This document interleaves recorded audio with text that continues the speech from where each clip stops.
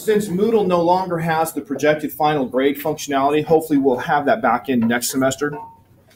I will be this afternoon posting on Moodle a spreadsheet, since you all have free Microsoft Office, right? You all taking advantage of that? Yes. We have Google Docs. I have a different thing. You also have Google Docs, but it's a Microsoft Excel spreadsheet. I made it in Excel or Office 2016, so I can't guarantee it's going to work in other offices, but it should.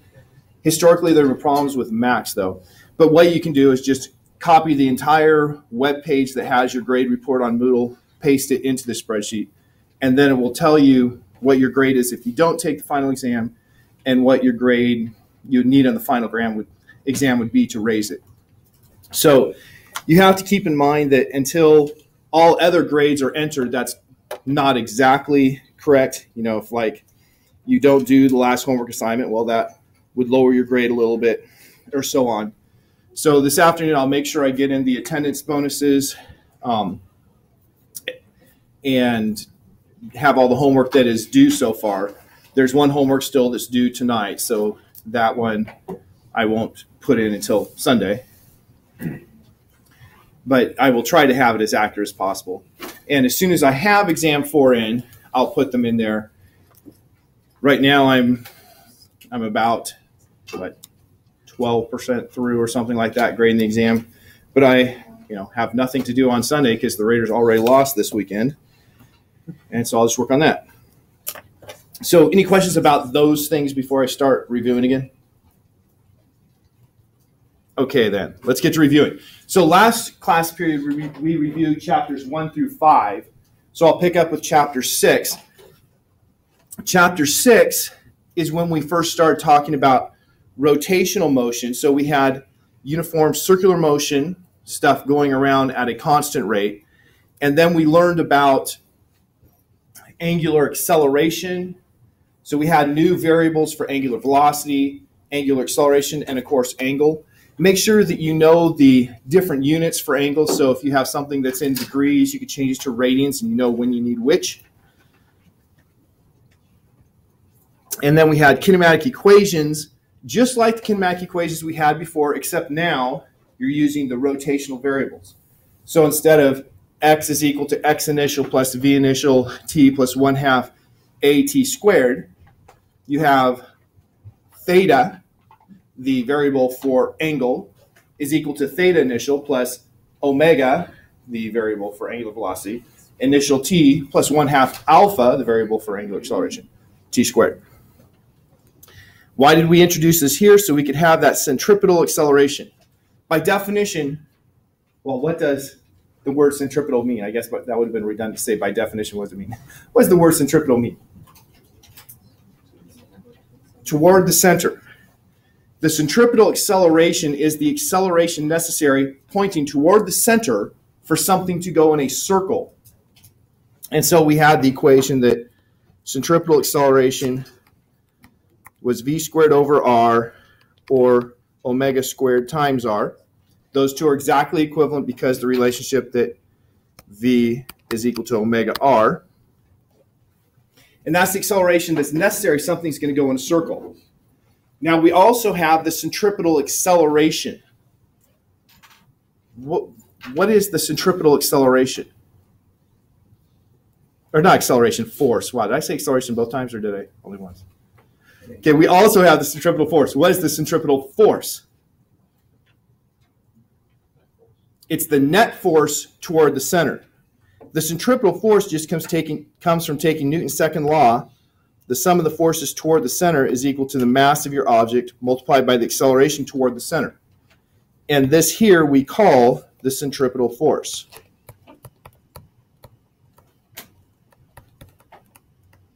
So the centripetal force is not a force unto itself. It's not like the force normal or the force of gravity that's acting on an object. It's the sum of the forces in the direction toward the center of rotation, so we can determine the relationship between the sum of those forces and the acceleration necessary to go in a circle. So make sure that you can do problems with rotational motion.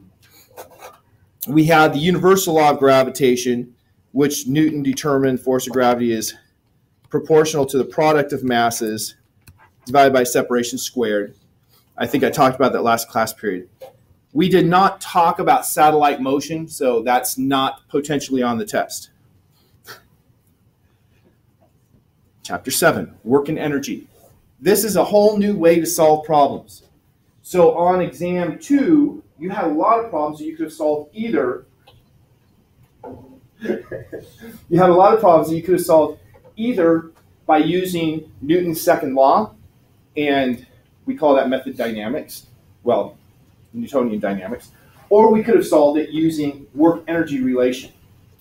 And so on the test, like I looked at a problem and I said, ooh, I'm going to solve this way. And then when I was grading exams, people solved them the other way. No problem, right? As long as it doesn't say use this method, you can use either method because they're equivalent. They're just using different principles. So energy is the ability to do work. Doing work is basically pushing on something and it moving. If you push on something and it moves the direction you're pushing, then that's a positive work. If you push on something and it moves the opposite direction you're pushing, then you did a negative work. What about if you push on something and it moves perpendicular to the direction you're pushing? It's zero work. Because we had that relationship that work is equal to the force vector dotted with delta x vector. And the dot product means it's the parallel compounds. So energy, you have the ability to do work. You can have the ability to do work because of motion. So if a ball is flying toward you, it could hit you and make you move because it's moving already. So that would be kinetic energy. And we have the equation for that. Kinetic energy is 1/2 mv squared for what we now call translational kinetic energy. We also have rotational kinetic energy. If something's rotating, like you have the tire on your bicycle, you lift up the back wheel, you spin that tire. You don't just want to stick your finger in there between the spokes, right? Because it has energy and it will do work on your finger. So that's the rotational energy, 1/2 I omega squared. New variables, I. I, the moment of inertia, it's the rotational equivalent to mass. Unlike mass, though, the value for the moment of inertia depends on where the mass is distributed. So if you have all the mass close to the center of rotation, you'll have a small moment of inertia. If it's far from the center of rotation, a large moment of inertia. Then for potential energy is the ability to do work because of configuration or location. So the most prominent of those is gravitational potential energy. If I have my pin up here, if I let go, the force of gravity will do work on it. So it's a force that did the work. And to define a potential energy, we have to have what we call a conservative force. A force that if I do work on it, it will just return all of that energy. It'll do the work back for me. Switching up sides of the classroom manual, a little confusing. Okay. Other ones we had were the elastic potential energy. That's what a spring has. Electromagnetic, we didn't talk about that. We'll talk about that at the beginning of next semester. Chemical, we definitely won't talk about that. We leave that to the chemistry classes. Nuclear, we will talk about that. I mean, you can't have a nuclear power plant or a nuclear bomb without Einstein's famous equation that says E equals mc squared, which actually says that mass is just a form of energy. So something with more mass has more energy. And the way nuclear power works is you have a nucleus that's in an excited state. If you can reconfigure it to a lower energy state, it will give off energy. And so that's what we're doing in a nuclear bomb. We have a bunch of uranium-235 atoms, for instance, that will give off a lot of energy if you break them into smaller pieces. And then we have neutrons, break them into smaller pieces, give off all that energy. The total mass of the constituents after the explosion is less than the total mass before. And the difference in mass gives us the energy of that was released. Of course, bombs, I consider those bad. Nuclear power I consider good. So there's both good and bad there. It's a certain amount of responsibility scientists have to have. And when we talk about that, we'll go into some ethics issues in physics. Thermal energy. Well, when we talked about heat and internal energy and all of our thermodynamics, then we were dealing with that internal energy, which had vibrational energy, molecules going like this. Acoustic energy is sound energy. As I'm speaking, I'm sending sound waves out of my mouth. And as I said, when we talked about sound, that's energy that's being transmitted to you. And so there's energy in that acoustic wave. Seismic waves are really the same thing as acoustic waves, but they're waves going through the ground and carrying energy, which is pretty clear. You have an earthquake and a building falls down. There had to be some energy involved to make the building fall down. Work-energy relation is the key to solving these problems. Work-energy relation, work non-conservative, is equal to change in kinetic energy plus change in potential energy.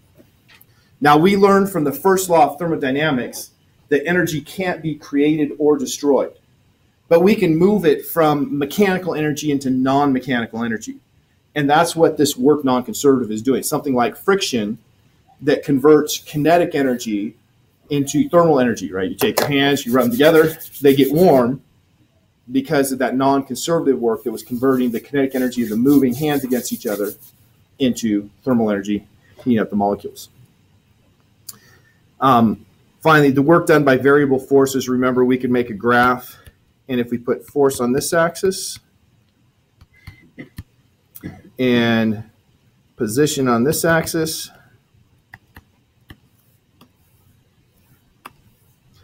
then if I want to know how much work is required to go from point A to point B, I can just simply take the area under the curve, and that tells me how much work was required to go on that path. Chapter 8, linear momentum. Linear momentum means traveling in a straight path. Now, if you're driving your car and you go around a corner, you still have linear momentum, but the direction of it changed.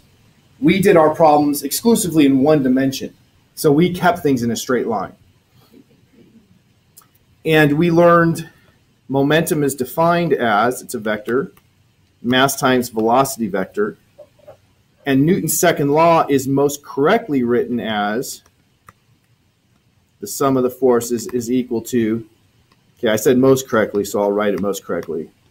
It's most correctly written as a derivative, the derivative of momentum with respect to time.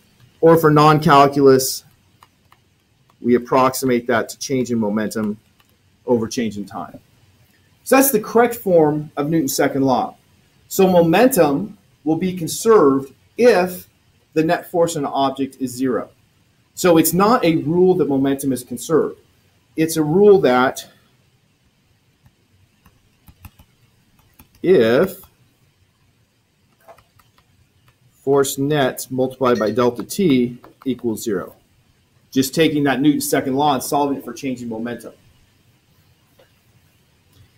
So then we have momentum problems, things like, I have a bowling ball, or let's say smaller. A billiard ball rolls and hits another billiard ball of equal mass, and in that collision, the external forces are zero. If the external forces are zero, then momentum's conserved. But just having momentum conserved is not going to be enough to solve a problem typically. You'll also have to know something else. So we had two types of collisions. We had elastic collisions where kinetic energy was conserved, and completely inelastic where they stick together and kinetic energy is not conserved. So we had to solve problems differently depending on if they stuck together in completely inelastic or if they bounced off each other completely elastically. Now there is a middle ground. You can have collisions that are not completely elastic or completely inelastic, but if you have that kind of collision, you're going to have some clear specification on that. right? If it just says they bounce off of each other, assume that it is completely elastic unless there's other information like, the kinetic energy afterward or the speed afterward is this, something that would override the assumption of it being completely elastic. Okay, we did not do two-dimensional collisions, and we did very little on the rocket propulsion, so I'm not going to ask a question on that. Statics and torque. So statics, stationary things. We learned about torque being a rotational equivalent of a force. A torque is a force causing rotation. And we had torque equals R cross F. Our first, but certainly not going to be our last, assuming you're here next semester, example of a cross product.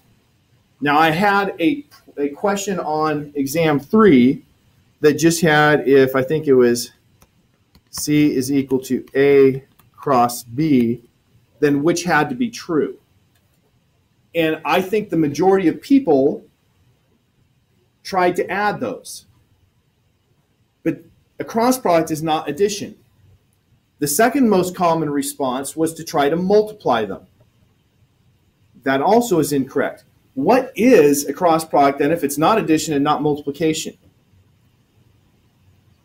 It's the multiplication of the perpendicular parts. It's the multiplication of the perpendicular parts. And so to calculate what the resultant is of a cross product, you have, really we do it two separate calculations. The magnitude is equal to A times B times the sine of the angle between the two. So if they're parallel, theta is 0 and sine theta is 0. If they're parallel, the cross product is going to have a magnitude of 0. If that angle is 90 degrees or pi over 2, if they're perpendicular, then sine of pi over 2 is 1, and the magnitude is equal to the magnitude of A times the magnitude of B. And I should have put magnitude signs here. So that's how we find the magnitude. So the magnitude is somewhere between 0 and the product of the two magnitudes. And it depends on the angle. And then for the direction, that's where we had to pull out the right-hand rule. And so you have your right-hand rule for direction. So it's the magnitude of C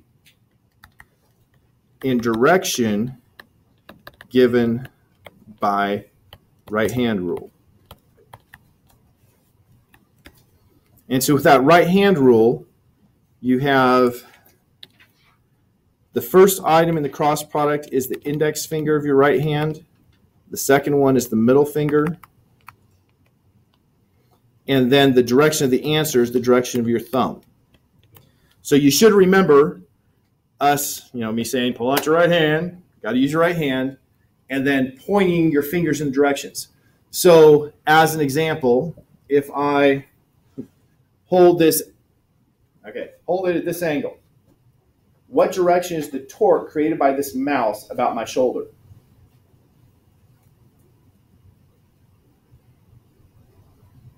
Okay, I see some correct answers.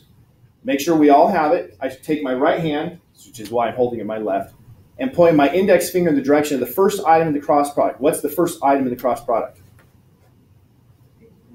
Radius. So that's going to point from the point I'm summing the torque about to where the force acts. So my index finger is pointing like that. And then I need to orient my hand so my middle finger can point the direction of the force. What direction is the force of this mouse? Down. So I have to be like that, like this, and my thumb points to my rear. So the direction of the torque is to the rear. So that was the principles that were involved with that problem that had the cross product. You had to apply both of those principles because the answers were not all down the same row. You had to consider both the magnitude and the direction. Okay, so we have the torque thing. It's important next semester when we talk about electricity and magnetism. We'll have a couple more right-hand rule variations. When we talk about making an electric motor, we calculate the torque created by the magnetic force, so we end up using two cross products in the one calculation to determine the torque of an electric motor. So it's something that is going to be coming back. Stability if I have something that is in stable equilibrium, what does the stable part of stable equilibrium mean? This is another question we had in the last, or exam 3. Yeah. If something were to come and move it out of equilibrium, it would return back to its original place. Right. Stable equilibrium, if it's displaced from equilibrium, it will come back. And so on the test question, you had to answer in terms of potential energy. If you're in stable equilibrium, what happens to the potential energy when you move away from equilibrium?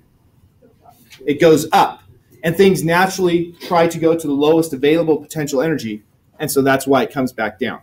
So that problem, you had to have a graph that had potential energy as a function of position. And for stable equilibrium, you have to have a local minimum, so it's locally stable. That is, the potential energy is a minimum at the equilibrium point. If I had asked for unstable equilibrium, up here would have been unstable. That's a funny way of writing U. And finally, if it had been neutral equilibrium, this region here would have been neutral.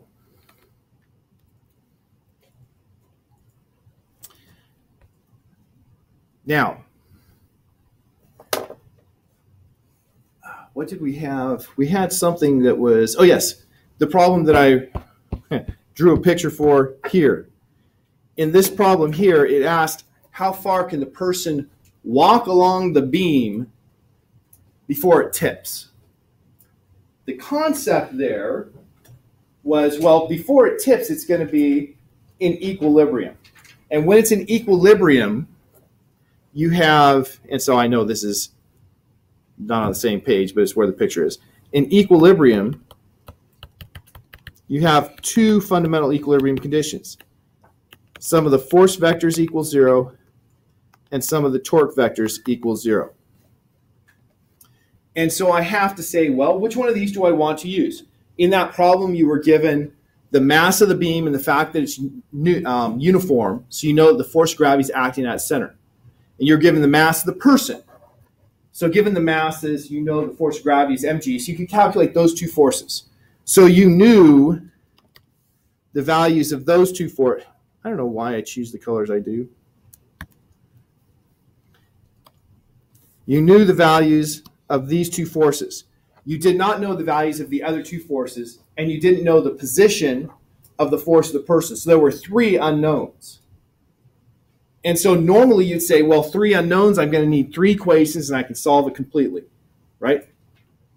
But we can kind of take a shortcut on this problem, and there are a few people who recognize this. At the point where it's just going to tip, the left support is going to be supplying no upward force. If the person is back in a stable position, then both of the upward supports are going to be supporting it. But if they go too far, it's going to come off of the left one. So at the dividing point, the force on the left one is going to be 0. So that was using physics to determine. And so to solve that, you'd say at tipping point, force left equals 0. So now I only have 2 unknowns, the force of the right support and the position of the person. I could use Newton's second law to find the force of the right support, but I don't need to know that, because when you use the sum of the torques is about a location, and so I will just sum the torques at the point where the right pivot is, where the right post is. So I'm going to sum the torques about the right, and so then I'm going to have force of gravity times, and I'm just going to call it L1 for now, plus force of the person times L2. I have to pay attention to the signs. I put pluses on both. That can't be true. Which one of those makes a positive torque? Which one makes a negative torque? Gravity. The force of the beam makes a positive torque. Okay. And the force of the person makes a negative one. So the force of the beam, looking at this picture here, going from my pivot point that direction, my right hand turns that direction, and my force of gravity is down, so that comes out, and that's what we define as positive. So that was a positive torque. This one here, my force goes that direction. I need to orient my hands, so my fingers are down. That goes in, so we define it as negative. So it should have been like this. Whoops, that's it. I was thinking ahead. There are two more forces that I didn't put because I would have force right times 0 because its position is where I'm summing the torques, and plus the force left, which is 0, times, call it L3 for now. Right, so these two were both 0. One because I used my physics understanding to know at the tipping point, force left is 0. The other one because I used my physics knowledge to say if I sum the torques about a force, it will have 0 for its lever arm, makes no torque. And so then I'm left with the simple relationship that L2 is equal to L1 times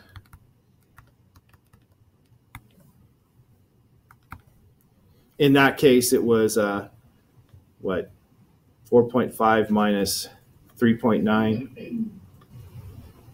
Yeah, no, I don't remember what the numbers are, honestly. So I guess I can't put in numbers. But you just put in the value for L1, which would be that distance, and you can find L2. So that was an equilibrium problem that we solved there. Used the idea of sum of torques is 0 in equilibrium, could have used the idea of sum of the forces is 0 in equilibrium, but I found a way to do it where I didn't have to. Sometimes you have to use both. So there's a lot of actual thinking of physics that goes on in those equilibrium problems. Simple machines. We did a lab on a simple machine. What's the purpose of a simple machine?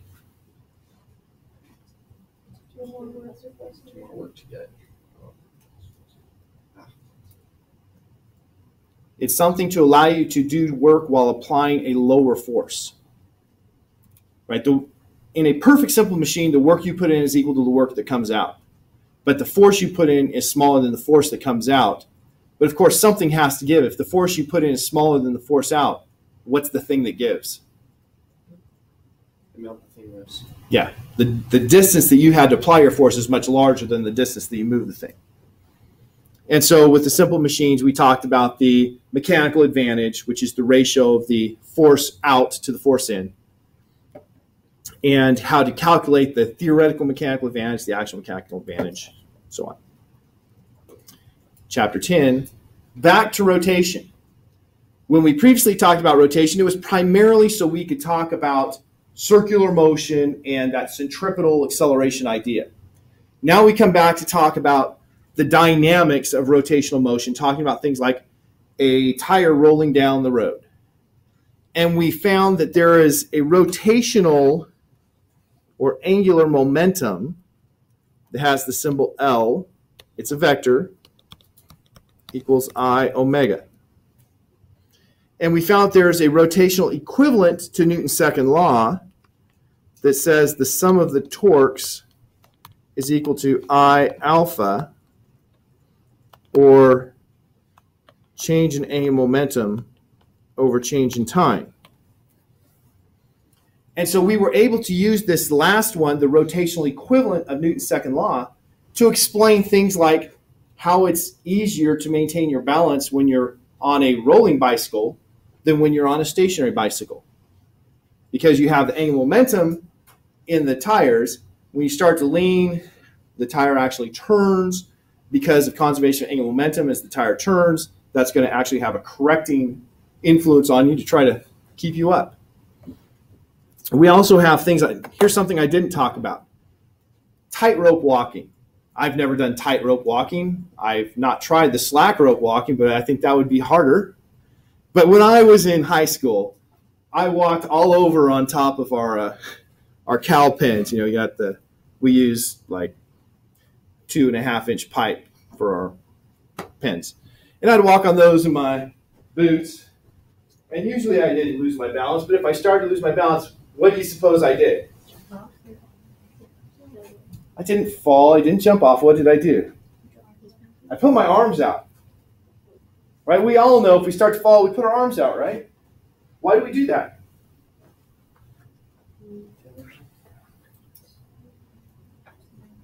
When you put your arms out, it changes your moment of inertia. What is it going to do to that moment of inertia? It's going to increase it. And since if you have the same torque, right, you've tipped over, you've lost your balance, your center mass is a little bit over to the side of your feet, so you have a little bit of torque. So that means you're going to start falling, and omega is your angular velocity, the rate at which you're falling. If you put your arms out and you increase I, the moment of inertia, you're going to decrease omega, the rate at which you're falling. And you're going to decrease alpha, the rate at which you're speeding up with that falling. And so by putting your arms out, you slow your fall, which gives you more time to correct your balance. And so if you are not a crazy tightrope walker, you know, like let's say you're walking over Niagara Falls. If you're a crazy tightrope walker, you know, you do it pushing a wheelbarrow. But if you're a wise one, you carry this big rod. Why carry this big rod that goes out like 20 feet on either side? It increases your moment of inertia. So if you start to fall, you've got all day to correct your balance and get there, which would be smart going over Niagara Falls because you have wind and whatnot. If a gust of wind hits you, you need to have some time to regain your balance and not just say, well, I won't take a swim anyway. Okay, then we talked about the rotational kinetic energy that I mentioned before. And the work done by torque, completely analogous to the work done by a force. So by force, it was force dot delta x. For torque, it's torque dot delta theta. Now you might say, why do you have a dot product between torque and delta theta? Well, because in real life, you can have rotation about 3 independent axes. And you can have torques about 3 independent axes. So, for instance, when I had somebody sit in the chair and spin, the net torque about the vertical axis was 0, which meant the angular momentum about the vertical axis was conserved. So as they put hands out, they slowed down, brought them in, they sped up for conservation of angular momentum about the vertical axis. But there was no conservation of angular momentum about a horizontal axis. If the person leaned over to the right, they didn't just keep going because they had the chair supplying a counter torque that would keep them up unless they leaned too far. So these are vectors. They still have directions for the rotations. 2 slides. Okay, now we're getting into recent material, fluids. Static fluids first, then dynamic fluids. Static fluids, stationary fluids, fluids that aren't flowing. The molecules are not stationary, right? That was one of Einstein's papers in 1905, talked about why Brownian motion occurred. It was because of the motion of the molecules of water. So the first thing we did was talk about 3 common states of matter: solid, liquid, and gas. There are others, right? We talked about things like the plasma. Next semester, we'll talk about electricity, and it'll make more sense. And the things that differentiate a solid from a liquid from a gas: solids, the molecules have fixed positions. So they basically keep the same shape and size. They can be compressed a very small amount, but we usually consider them incompressible because it takes a very large stress for a very small strain. Liquids, the molecules are held together, but they can move about each other. So the molecules aren't fixed, the positions aren't fixed, so you can have changing shape, but they have a fixed volume because they're held together. And then the gas, the molecules are free of each other. They can bounce around. They'll fill whatever you put them in. Pressure units.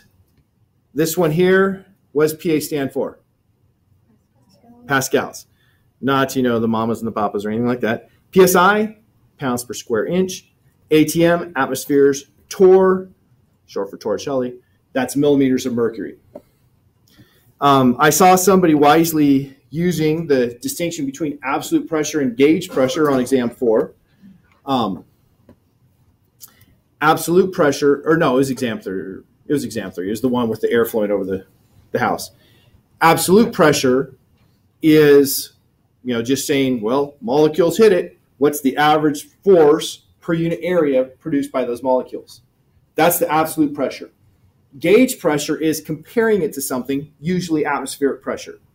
So something with a gauge pressure, well, like the tires in my car. a gauge pressure of nominally 36 psi. That means the pressure inside is 36 psi higher than the pressure outside. Make sure you know Pascal's principle, Archimedes' principle. Pascal's principle says that if I increase the pressure here, it increases everywhere in the fluid if it's a continuous fluid. Archimedes' principle was the one about buoyancy. You had the question about the duck floating. When the duck, well, Archimedes' principle tells us that the buoyant force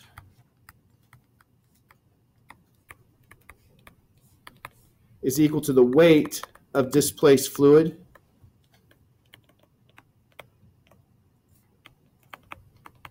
So that's always true. The buoyant force is equal to the weight of the displaced fluid. Now, if I have that ducky floating, there are some people who, it did say that it floats in the problem. Some people apparently didn't realize that. If it's floating, then I know floating, the net force is equal to 0. And so if the net force is equal to 0, then I have the downward force, the weight of the duck, the upward force, the buoyant force, adds up to 0, means that I'm going to have the force buoyant is equal to the force of gravity of my ducky. But since the force buoyant is also equal to the weight displaced, then the beaker with the water in it and the floating duck weighs exactly the same as the beaker that was filled with water, because the weight of the water displaced was exactly equal to the weight of the ducky that displaced it. The same idea tells us things like, if in the Arctic region we have icebergs, right? The polar ice cap. And these icebergs are floating in water. Why do the icebergs float in the water?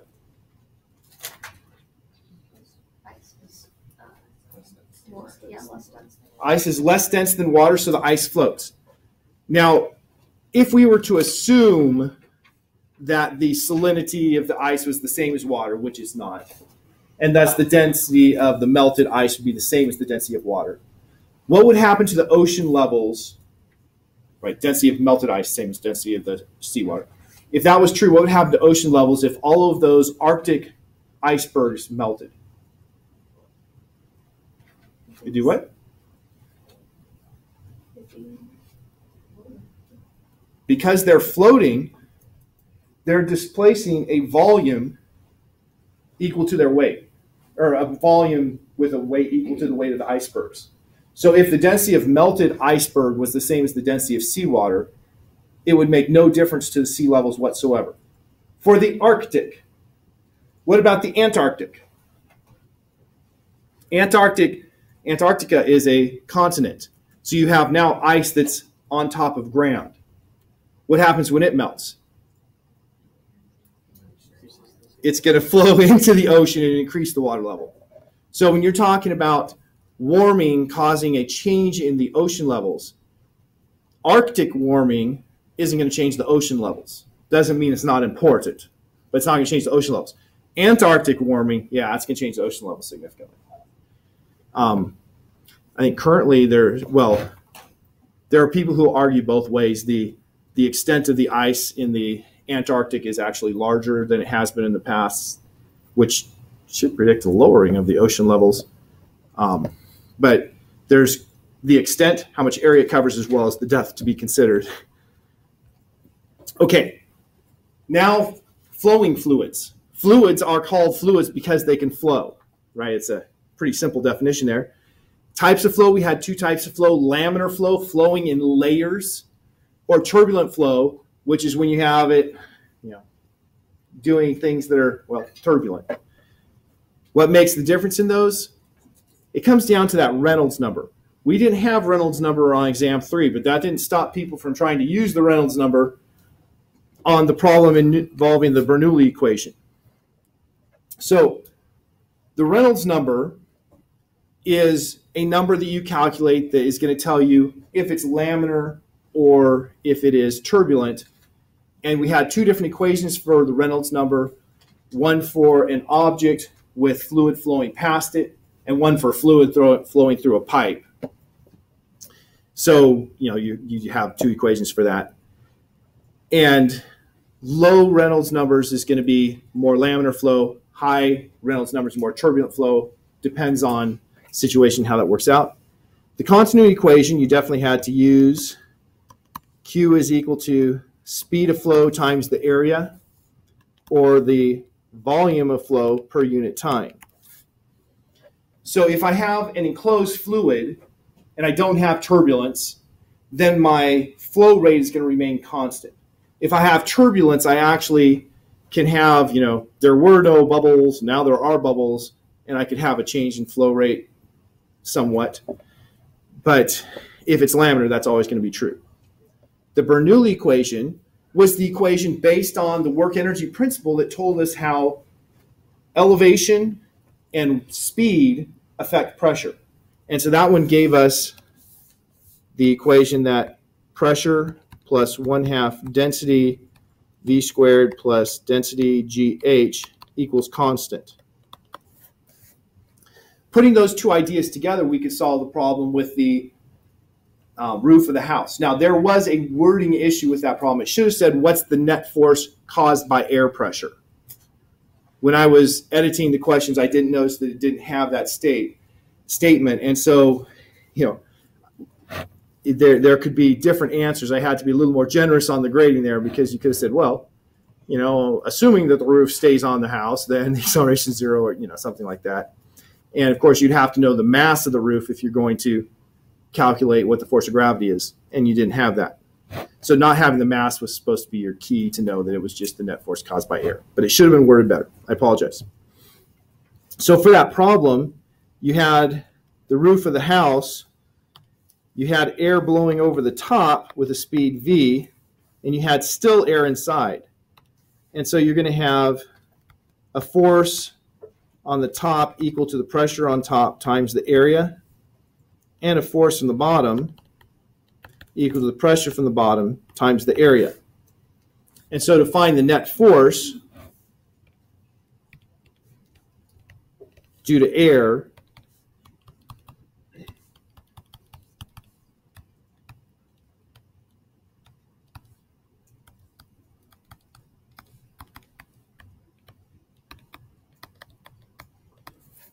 that's as far as you can go with using Newton's second law. Now I need to find something about the pressure difference, and that's where I use the Bernoulli relation. So the Bernoulli relation says that force top plus 1/2 density of my fluid, which is air, times V top squared plus density of my fluid, G height of the top. That's a pressure. Funny P.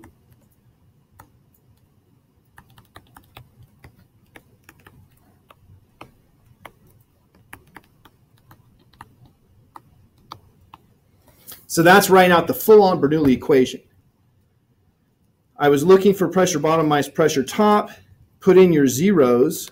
What are my zeros? Well, the speed of the air in the house is 0. And the height of the bottom of the roof, the height of the top of the roof, as far as we know, is 0. It didn't give us any information about the thickness of the roof, so we just assume it's negligibly small. And so I'm just going to set my reference point, so height top is equal to height bottom is 0. And I'm left with PB minus PT equals 1/2 density of air VT squared. And so put that into my net force equation.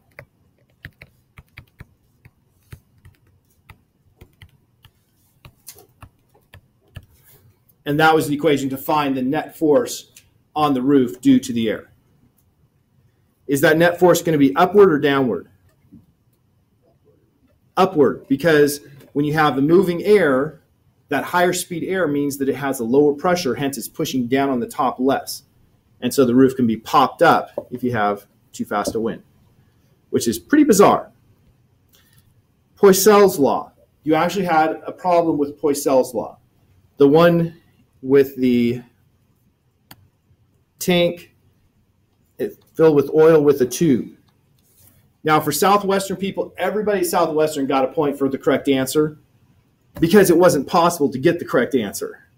And so whether you got it or not, I gave you the credit for that because it wasn't possible. Because you had to know you have a height h, so the pressure, the thing, remember the question said to focus on this tube. The flow through the tube depends on pressure 1, the length, pressure 2, that was supposed to be a 1 there, and the area out here, so I'll put the radius. Those were the three things that were important: the length of the tube, the radius of the tube, and the pressure difference. And so you used pressure difference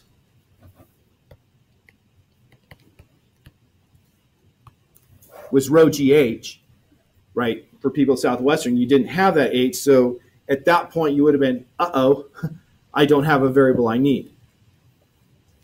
And then the Q is equal to delta V over delta T. It gave you delta V and it gave you delta T, so you just put those numbers in, is equal to pi r to the 4th delta P over 8 times the viscosity times the length. And you solve that for viscosity. So that was an example of using Poiseuille's law. What's viscosity? A lot of people said this correctly. What is viscosity?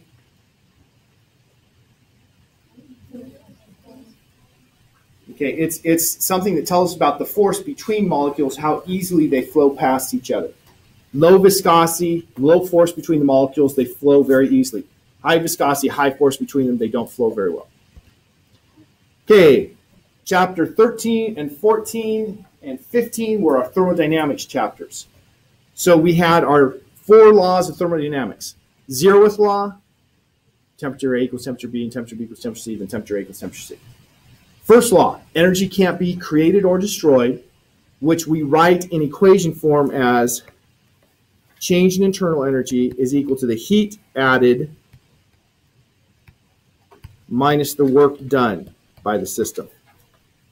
You don't have the words added and done on your equation sheet. You need to know that oh man, English language is failing me again. The convention that we use in our textbook is that work is the work done by the system. And so this is saying the change in internal energy is how much heat you add minus how much work you send out. Second law, a couple different ways. One way is that heat naturally flows from hotter to colder. Another one is that entropy will never decrease in a process. You may have a piece of the process has a decrease, but another piece has to have an increase so that the total is a net increase. Entropy, make sure you have those ideas in your head. Then we finally have the third law of thermodynamics, which simply says nothing can reach absolute zero. Absolute zero is a limit that nothing can reach, but they can approach. Make sure you are able to use the 3 basic temperature scales, Fahrenheit, Celsius, and Kelvin. And, we had a problem on the test about thermal expansion, the gasoline. It would be cheaper to buy gasoline if it's dispensed per volume when it's cold, because you're going to get more molecules per gallon when it's cold because of thermal expansion. Ideal gases, you should know what makes an ideal gas, what are the ideal properties. And the ideal gas law, obviously the ideal gas law played in most of the problems on the last exam. And then the kinetic theory of gases, some people had to calculate the RMS speed, some people had to calculate the average speed. But you have the kinetic theory there talking about how temperature is telling us about speed of molecules. Humidity and evaporation and boiling, we did very little on those, so don't worry about those. I've got 30 seconds according to the wall. Mechanisms of heat, we had a problem that was a conduction problem. That pot sitting on a surface, you're going to have the heat dissipated the quickest if you have power is equal to Q over delta T, K times area over length, multiplied by the temperature difference. So if you have a large area of contact, so a smooth surface is going to be better for conduction. And if you have a high thermal conductivity in the material, metals have high conductivities, whether it's electrical or thermal. And so you'd want the metal with the smooth surface there. Make sure you can do calorimetry. We are out of time. After thermodynamics, of course, we have our sound that we just finished. I'm not so worried about getting through that simply because we've just finished